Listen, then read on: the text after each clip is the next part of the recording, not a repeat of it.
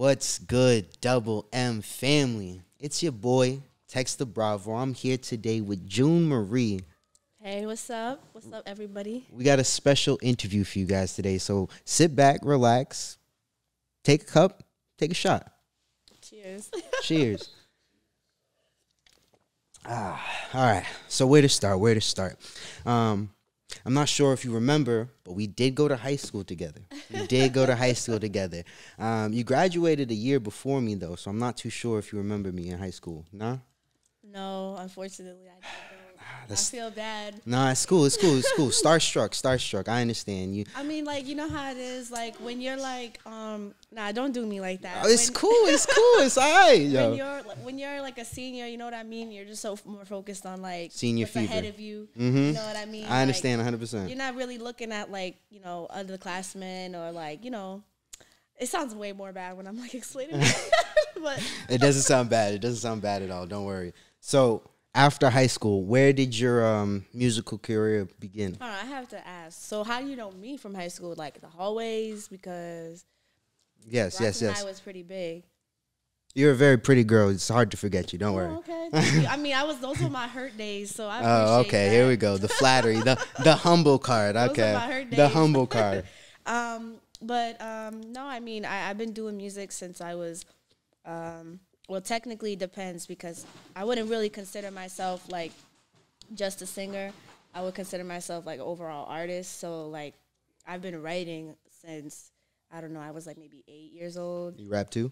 No, I mean we dibble and dabbling now. Oh, okay. You know, that's new project talk. But for back then, I was just like writing poems, writing like my own little songs. Music for me has always been like mainly therapy. So I kind of just like live my life and then make music that helps me get through things or helps me like see things a different way, or like even if it's just a good moment, like to be able to put that into a song to make somebody else feel how I felt. Like I think that is like the funnest and the coolest part. That's beautiful. Music to help you get through things. That's what I use music for personally. Yeah. Like whenever I have to get out of an angry mood, I put on some vibes and I'm a different person. Yeah. So I definitely respect that, and I love to hear that. Well, let's talk about your latest EP, Handle Me With Care? Handle with care, yeah. Handle With Care. I apologize. That came out in 2020? Yeah, that's correct. So where were you when you wrote that? What space were you in? And Oh, man, I was in like a weird space. I mean, I guess a good musical space, but like I was like probably the most depressed I ever been in my whole life. Man. Yeah, not to get deep. We should No, probably act no, like go ahead. yeah, Yeah, we're gonna have the soundboard soon. Don't worry. but I was just going through a hard time. Like, you know, obviously the pandemic hit and it affected everyone some way, shape, or form. And I was in a point, especially with my music in general, where like I wanted to make actual like timeless records, and I wanted to make instead of just singles, I wanted to make a body of work that you didn't have to skip. You could play it through from the beginning to the end. So Handle With Care is like really special to me because not only was it therapeutic for me, it made me kind of just realize what it's like to create a body of work so cohesive that every idea flowed into the other. And I think that was like now looking back that I'm about to drop another project. I think that Handle With Care definitely set me up to do more intentional work, following a theme. So the theme of Handle With Care was, you know, like obviously to handle yourself with care, but to also like because of the pandemic, to really just like focus in on like what do you really care about, prioritizing yourself when you need to, walking away when you need to, and being able to like tap into, you know, a more vulnerable side of yourself. Because, I mean, we had all the time in the world during COVID, you know what I mean, to do that. So I tell you what, I had too much time on my hands during COVID. I don't know. Yeah. I don't know. I think I regret some decisions back then. But anyways, let's continue forward. I mean, I definitely wanted to say shout out to J Rose because that's my dog. Him and I are like two peas in a pod, like name a better duo type of work in the studio. And, I can honestly say, you know what I'm saying, our chemistry in the studio is very cool. Like, I'll have an idea and he'll like amplify it to like 3-4 times bigger than the idea That's we awesome. had. Yeah, so it's like super dope working with him because we just bounce off each other's energy. Yeah. Definitely like because of that chemistry, like we worked on the second follow-up project that's about to be out soon. So Okay, that's awesome. So with music being so therapeutic to you and being almost like an escape, what does it actually take for you to sit down and make a song? oh man, that's a good question. Multiple things, I guess. It depends. Like I would say, like the most intense thing that would ever have to happen would be like an actual life experience, because I make my best music like when I'm going through something. So for me, it's like, what would it take? Life experience definitely would be number one, and then I would say following that would be like definitely beat choice.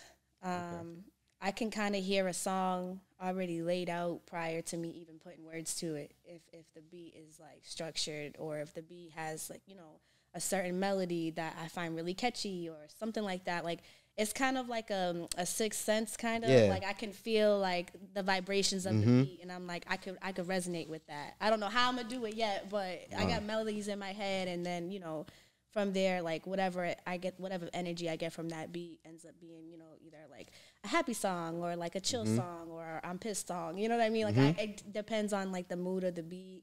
But definitely, like I said, life experience. You know, it just depends. I can go in the booth and like write shit in like 5-10 minutes, or just freestyle. Lately, I've been doing a lot of freestyling. Like for the like last EP I just finished up. Most of that were just demos, just going in the studio, cooking up every day, like, and then eventually we kind of like capped recording demos because we had all these demos. So we're like, all right, like, how are we gonna pick from this pool of records, demos, and be like, okay, this is gonna be a representation of what we're gonna do next. So kind of like, it's like a process, you know, but it just depends like the space I'm in, really. Okay. You brought up a question. Well, you brought up something that sparked a question in me. I've always been curious on how artists choose the songs that they put into their projects. So what do you think it takes for you to actually approve a song to get on a project for you? Well, first it's got to be a hit. No, I think that's the first and foremost, because it is a craft. But you know, when you take it to a high level, you want to monetize it, obviously, of course, and you also want to be able to like create a vibe that other people would enjoy. So if it's catchy, you know, you already know off rip, like that's gonna do well, like that's gonna be something that other people should hear and things like that. But I don't know. I would say like it depends the theme of the project, to be honest. Because if not, you know, you just drop it as a single and it is what it is, or you maybe have it more strategic. It's all strategic, to be honest. I mean, every artist is different, you know. But for me, I'm learning to be, especially with Handle with Care, like more intentional.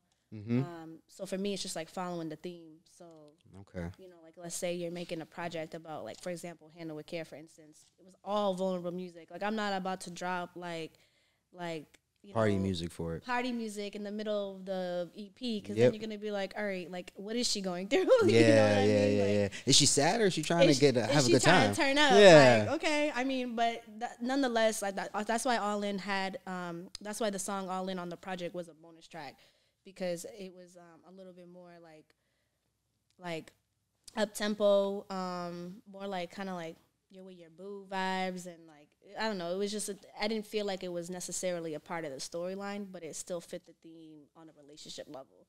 So I ended up putting that in as a bonus track. So sometimes I'll do it, but it'll purposely be separate. Yeah. Okay. No, that's awesome. Wow. No, I appreciate that, because you're giving us a lot of insight. I would have never known the process of an artist. Like you said, like if you make a song and it doesn't necessarily fit with the EP or the project that you have at the time that you're working on, you might just release it as a single to gain some momentum or gain some attraction or give something to the people so they have something to listen to while you work on your project. That's awesome. So I know you used to live out here in Mass, but you recently moved to DC. Yeah. So how has that move impacted your career? Well, I say first and foremost, it definitely makes you like more independent. You're kind of like forced into like, you know, a new space where you have to figure your way out and navigate your way through, I guess. Luckily, so far since I've been there, I've done 2 shows, and I've gotten to connect with other local artists. Their DC culture is like amazing, like musically, very supportive. They do things like every week for local artists, and I love that it's not just singers and rappers. It's spoken word, it's painting. You know, it's a mixture of everything in one place, and I'm excited to see what else DC has for me and what I'm gonna be doing out there. They actually just asked me. 2 people actually just DM me since I've been out here, like, hey, can you do this show? Nice. One was for, like, celebrating, like, Latino women or something like that for Mother's Day. Yeah. And then the other one recently was also another spoken word event for Mother's Day, and they wanted to feature me as an artist and, like, pay me. And I'm like, damn, I'm not there, but it's all good. Like, you know, the fact that I'm even considered, you know, and I haven't been out there in a long period of time, like, just makes me know, like, you know what I'm saying, I'm going to definitely take on this new venture and, like, see where it takes me. But so far, so good, you know, and I like that I'm not too far from home, so I'm going to always rep, you know, 508, like, where I'm from. But, yeah, That's awesome. Good, yeah. That's awesome. No, because I know a lot of artists always complain that they have a hard time gaining traction or actually, like, getting, like, a good following base or a lot of viewers in their home city. But once they move or once they get out of town, it's like a skyrocket. It's like they boom, and it's crazy. I mean, go ahead, be honest. I mean, it's a little 50-50. Okay. I can see why artists would think that. I mean, I don't know. I have to agree with that to a certain degree. This ain't no shade on nobody either. It's just, you know. Nah, speak your truth. It's easier to support people you don't know, unfortunately. Damn. It's unfortunate, you know what I'm saying? I think we're all guilty of it too in one way, shape, or form. You can't support everybody, even though you want to. Like, you know, as people, as humans, you know what I'm saying, sometimes we're a little bit narrow-minded or definitely biased to certain genres, and you know what I mean? So that's 100% true. You know, it's like, it is what it is. I try not to take it personally. You can't take shit personal in this business because, you know, you'll get disappointed real quick. But, you know, you just got to keep going. All the no's you hear, they'll eventually will be a yes. And I think that you won't know until you put yourself out there. So, like, the first show I did in D.C., like, I was terrified. I was like, damn, like, what happens, like, you know, if I mess up or, you know, like, they're not feeling me because I'm from Mass and, like, you know, the music scene is a little different here than maybe in D.C. You know, all those thoughts were running through my head. But I was just like, well, if I mess up, they're not going to know because they don't know you. You know what I mean? And then, like, when you shift your perspective to that, it's kind of like when you dream, like, you're presenting in front of your class and you're in your underwear. Like, it's kind of like one of those things. Like, I was never in my underwear. Everyone else was in their underwear, I've never had those though. dreams before, but, like, I hear that it is funny and it helps people sometimes. Like, when you're presenting, just imagine everyone in the underwear. I couldn't do it because I'm too goofy and I would laugh. But, like, in my mind, like, it was kind of almost that same logic. Like, no one's going to know if you messed up because no one knows your music. And in that sense, I shift, like, the fear perspective into, like, an opportunist perspective. And I was like, well, if I do mess up, maybe I'll just freestyle and they'll still fuck with it. You know what I mean? So then in that way, it kind of changed my mind. Okay. That's awesome. Yeah, no, I know I own a pet care business. So I know a lot of people have hated on me simply because they see me doing something good. And, like, I've seen other people say the same thing. Like, other people don't want to see you do better than they're doing, but they still want to see you do good. Yeah. And, yeah, that's always been a something that has been eye-opening to me and stuff like that. So, before we wrap things up, what has been the most inspirational moment for you for music? The most inspirational? Honestly, I would say failure. Failure for many reasons. I would say, like, like, for example, Handle with Care came out during COVID. Like, you know, so everything was closed. Like, unfortunately, you know, Handle with Care is just now still getting recognized. I was recently just recognized on R&B Radar. Shout out to R&B Radar, by the way. Shout out. I was just recognized by R&B Radar on their story and, like, gained, like, at least 2,000 new listeners on Spotify because of that shout out. You know what I'm saying? They shouted me on Twitter, everything. So it's just like they shouted me out for Sweet Murder. That was on Handle with Care. And that's crazy to me because that song came out 3 years ago. And I'm just now, like, that just happened to me last month. And I'm like, damn, like I just released that song like 3 years ago and it's just now getting like traction. So it kind of makes you like, you hear all these stories like about artists releasing music, but it doesn't become a hit or on the radio till like 5-6 years later. And you're like, well, damn, how the hell can that happen? But like that experience alone just made me realize like once you put shit out there, like it's kind of like, you know, pictures on the internet. Like it's always going to be there. Like you don't realize it as an artist because you're always trying to get better and you're always trying to keep your audience. But it's like you got to stop sometimes and like get your flowers, you know? Mm-hmm. So I would definitely say failure because, you know, when it came out in COVID, I wasn't doing shows like that.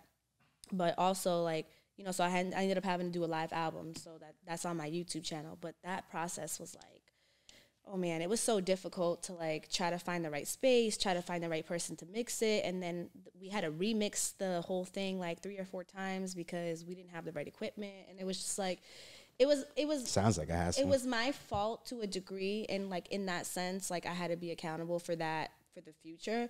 But it made me realize, you know what I mean, like how to do it better next time. And like next time, what am I going to do or what am I not going to do? Because I mean, no one predicted a pandemic.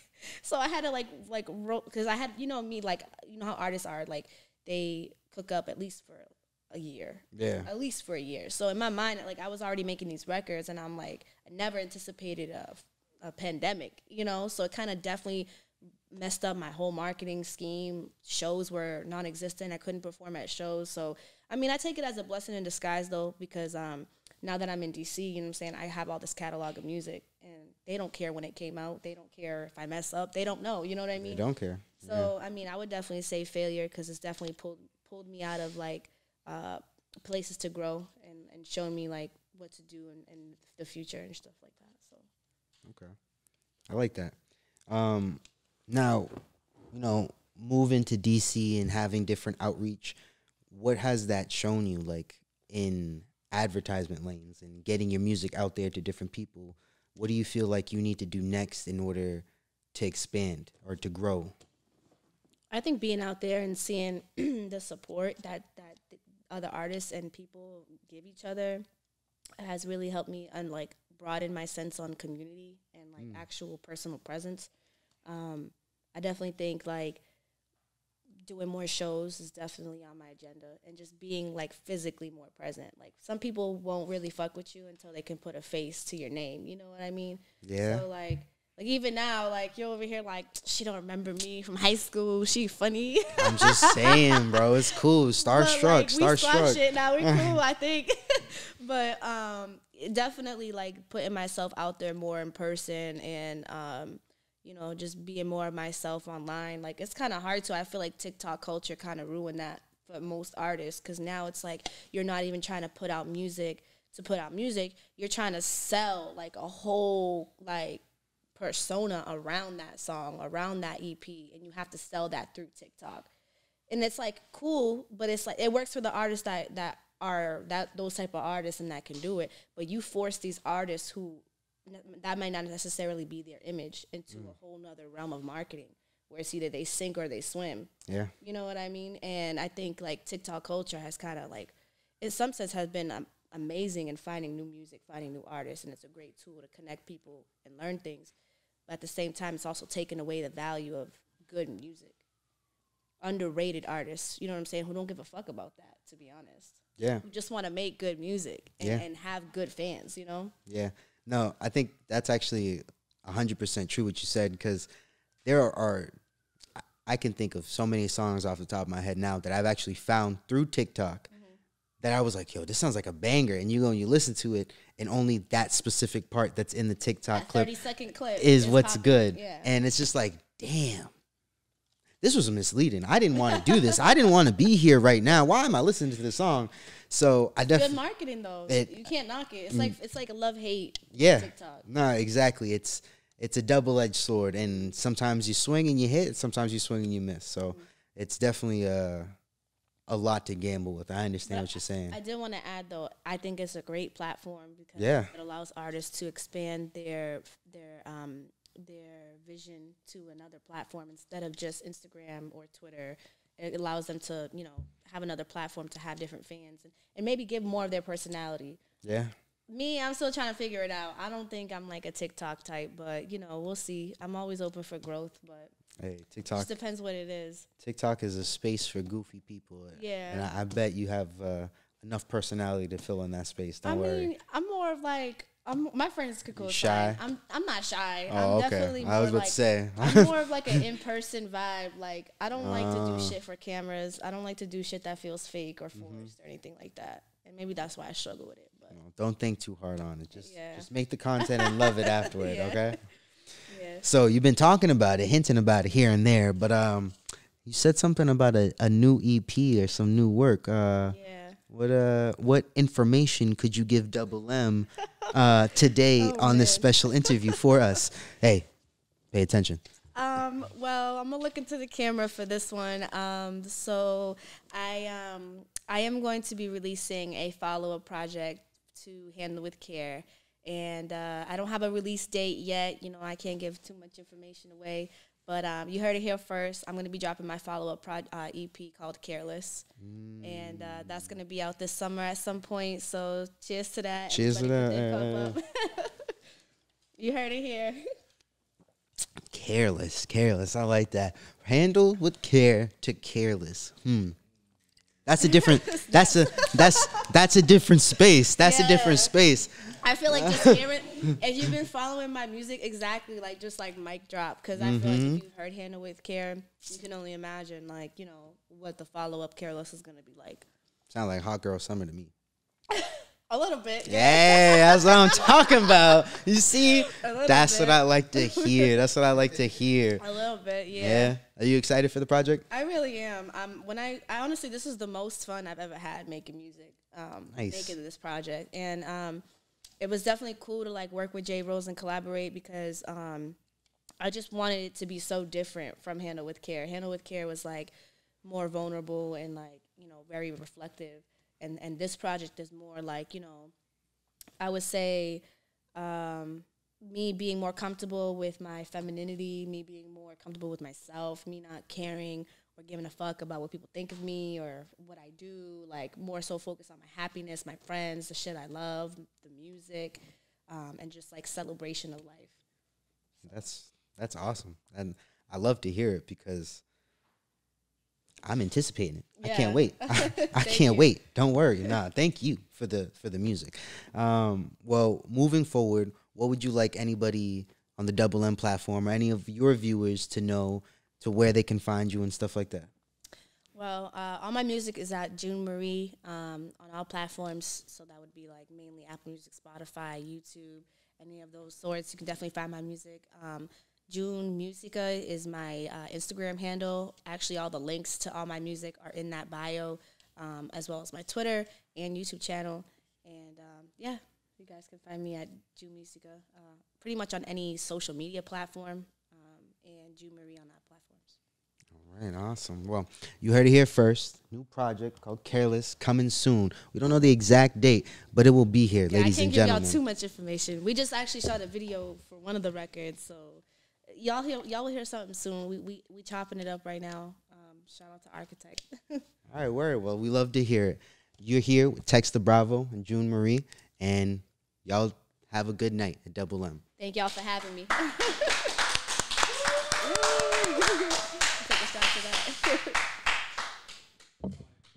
Thank you for tuning in to Double M. Please make sure you like, comment, share, and subscribe all the content that we're bringing at you. Double M to the moon.